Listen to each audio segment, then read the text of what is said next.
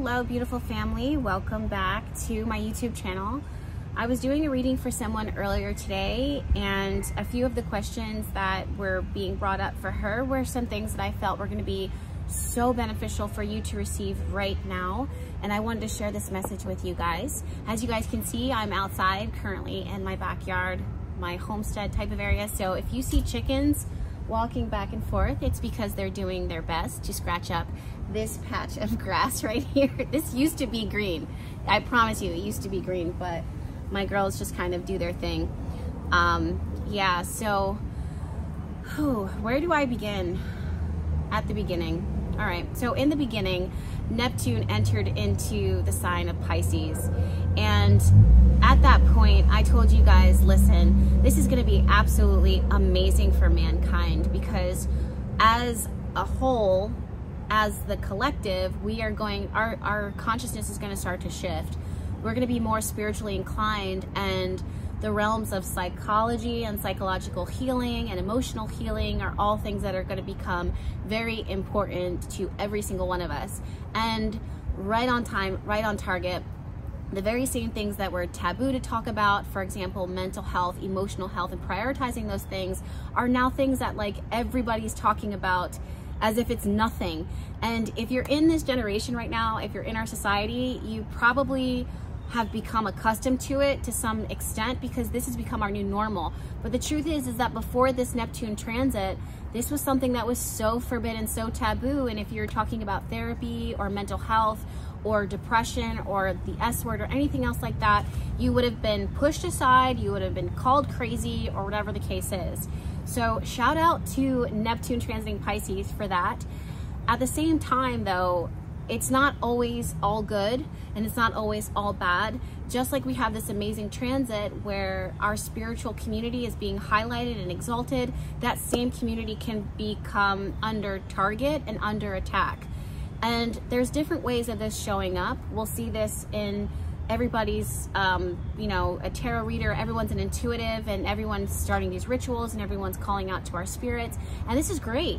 This is absolutely great. But the truth is that if you have so many people doing this and there's misinformation or miseducation or a lot of information being shared that isn't rooted in some sense of protection and some sense of respect, then something that could be very awesome and spiritually stabilizing and grounding and even magical can easily twist into something that is very toxic, taboo, forbidden, and go take a turn into the dark side. And we're seeing that a lot. One of the questions that my friend asked me during her reading is like, yo, Jess, what do you think is going on right now? Like, can you tell me, can you tell us, like, what is the vibe? Like, why does it seem like things are so spiritually dense? Like, I'm having a hard time even getting out of bed. I'm having a hard time even honoring my spiritual practice. Like, things feel so negative. Things can feel so dark. Things can feel so spiritually draining. What is it? And a lot of it is because we are literally in the midst, the very middle of this Neptune transiting through Pisces transit. And the thing that I want to share with you guys is that whether you are a spiritual person, you have to remember that you have to have like spiritual hygiene. The very opposite of Pisces is Virgo. And Virgo, as you guys know, is a sign of perfection, but it's also the sign of health, well-being, and the rituals and the routines that we do every day to maintain our health of all the different minds, bodies, souls, and spirits. You could be someone who has an altar and is learning how to set up an altar. You could be someone who is learning how to connect with different guides and different gods and goddesses, and exploring your spiritual practice, because Pisces is being activated within you and in the world. So you have no choice but to honor the season that we're all in right now, which is to explore our spirituality and even advance and level up ourselves. Oh my God, there's a bunch of birds flying by and they're just so beautiful. I don't think you guys are gonna see them, but they're there, trust me, I promise.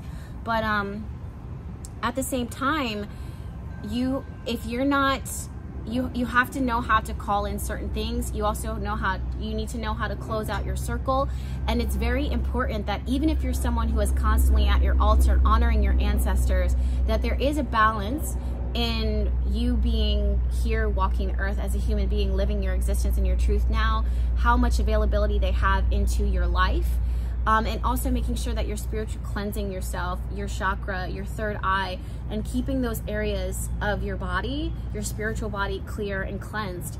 This isn't an attack on you. This isn't me saying to you that you're not, clearing yourself or cleansing yourself enough, or that you're doing anything wrong, because that's simply not the case. I'm actually a huge advocate in mental and emotional health and well-being, and learning and exploring your spiritual sides and honoring your ancestors. That is a big thing for me personally.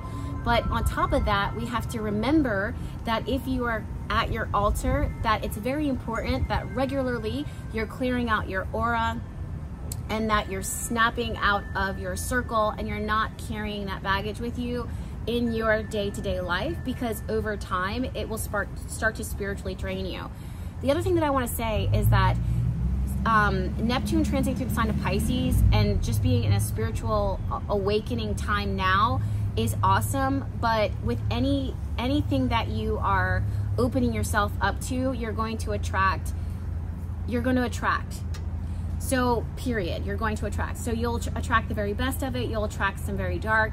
So you want to make sure that you are really calling and talking to your ancestors and honoring your spiritual routine, to ask them to protect you and ask them to block out certain energies. It's not that you're doing anything wrong. It's just that you're in the midst of a time period where spiritual warfare is very real and very active. One of the examples that I shared with my friends is I told her that, think about the war in Ukraine right now.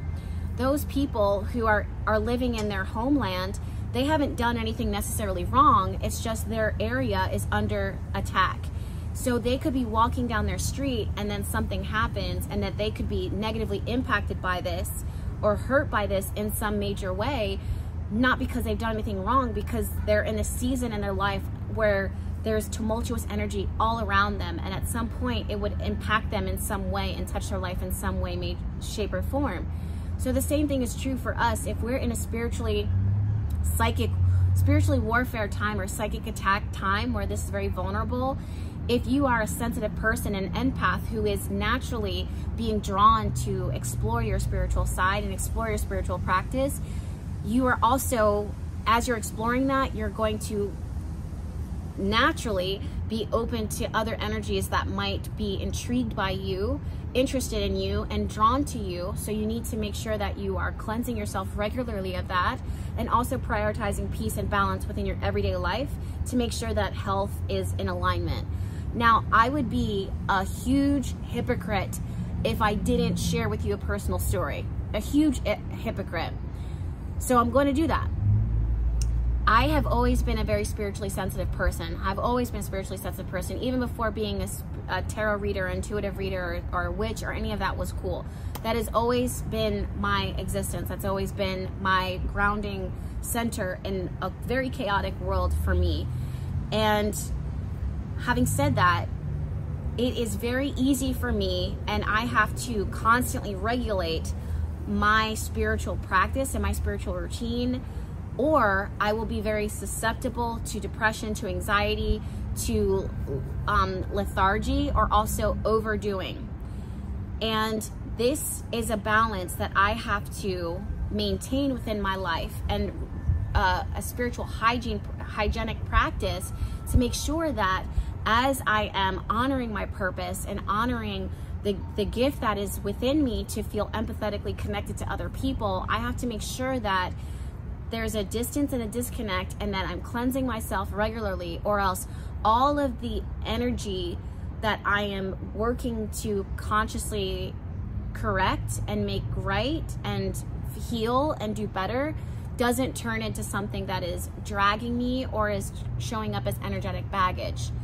I also want to say that the S word energy is very, very high and rampant, and it's just because the time that we're in right now, where there's a lot of people who are spiritually open right now, means that if you're not also simultaneously grounding yourself, and if you're not reaching out for assistance, and if you're not having balance in your life, it can come in and start to sink the ship, and the ship is you.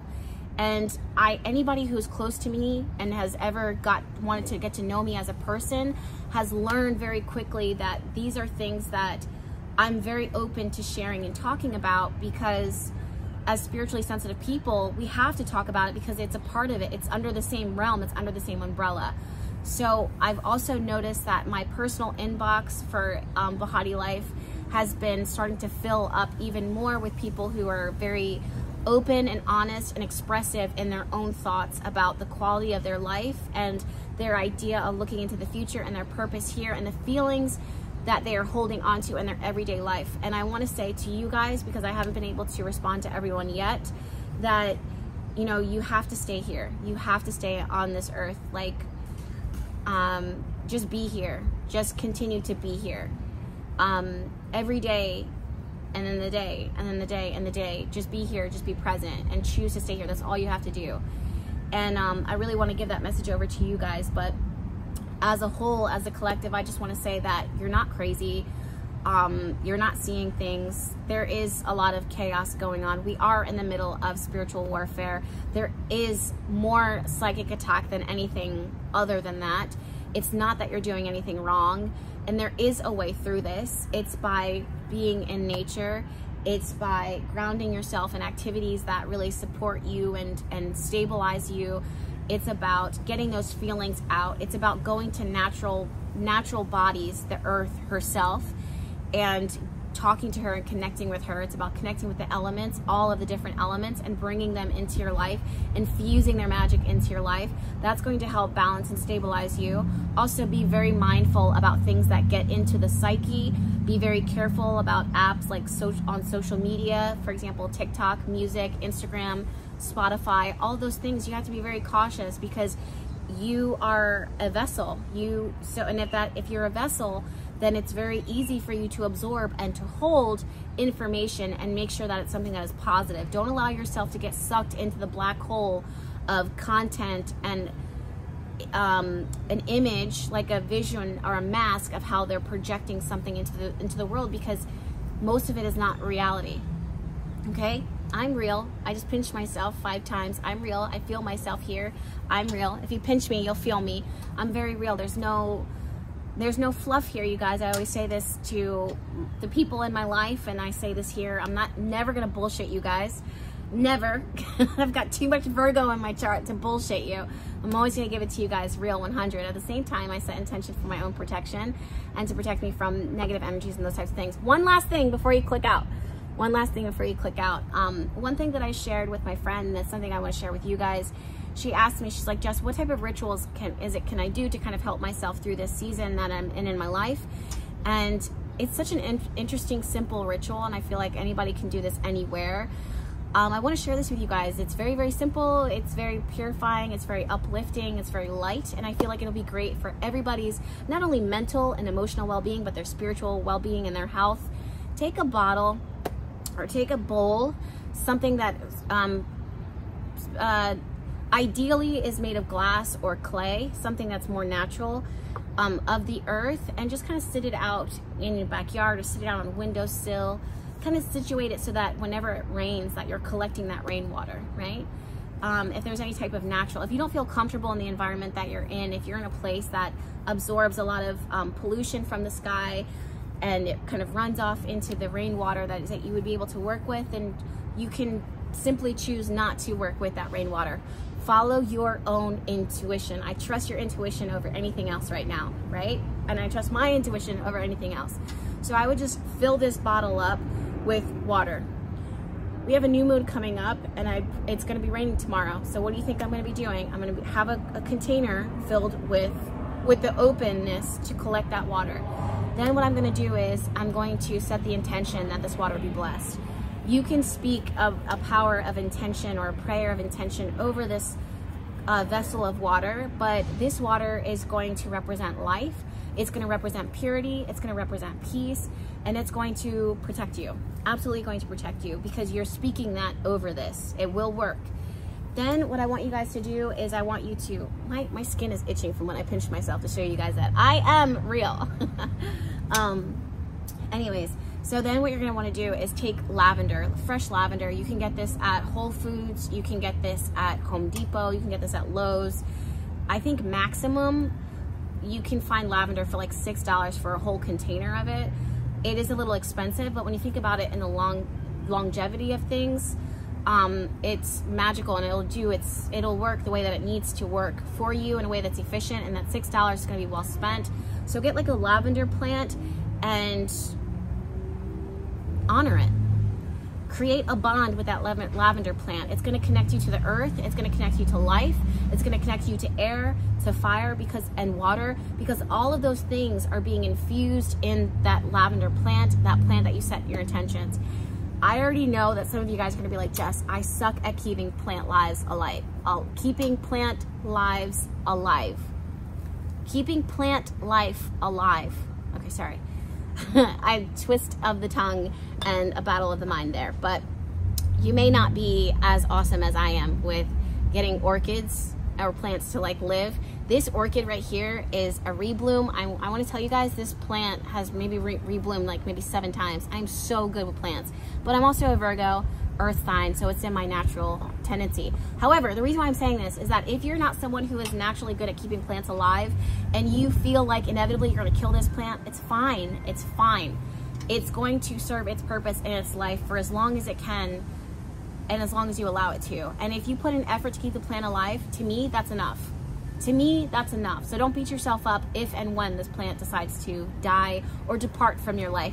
It will give to you its magic for as long as it can. And if it's not dying in your backyard or in your windowsill, I guarantee you it's going to die in someone else's. So having said that, you might as well use the magic for what it can give you in this moment in time, right? Can we keep it honest? Can we keep it honest? Can I be real with you?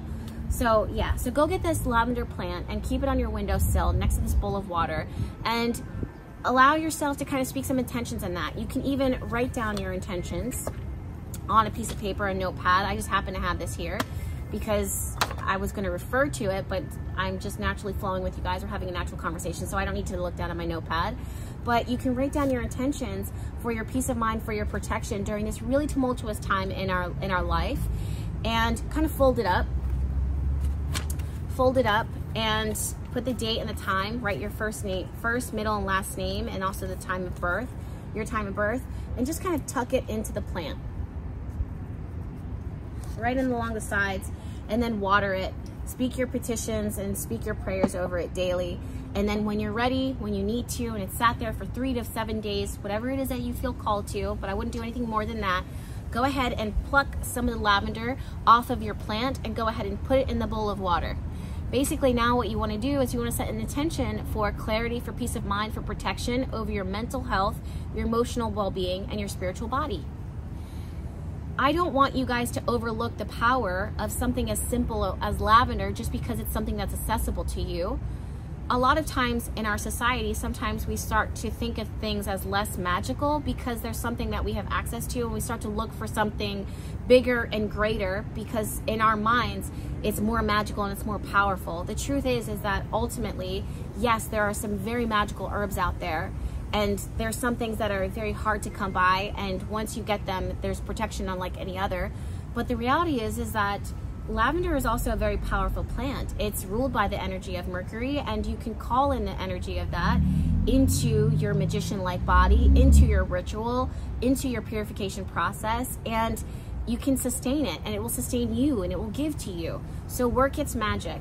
The energy of lavender is so amazing for serenity, for peace of mind, for clarity of mind, but also protection. So activate that. Then what you want to do, as the lavender is kind of sitting in that bowl and you're constantly watering the plant or attending to that plant and giving it fertilizer and talking to it and giving it life, and then you keep refilling that bowl of water when anytime it rains, especially if it's a new or a full moon, pluck a little bit more flowers off of the plant, the lavender plant, or the leaves of it. Just get a sprig of it, put it in that plant, kind of cover it, shake it up eventually, and then pour it into a bottle, and just hold on to that bottle and carry that bottle of blessed water on your person. Use it to spray your body. We do the same thing as witches when we're working with oils. You guys know, if you've ever bought from the apothecary, you know, we have the third eye oil. There's this 7 Powers oil. There's the money oil. The same way that we would anoint an object or anoint a candle with the oil or the water or whatever the case is the same thing that you're gonna do with your body.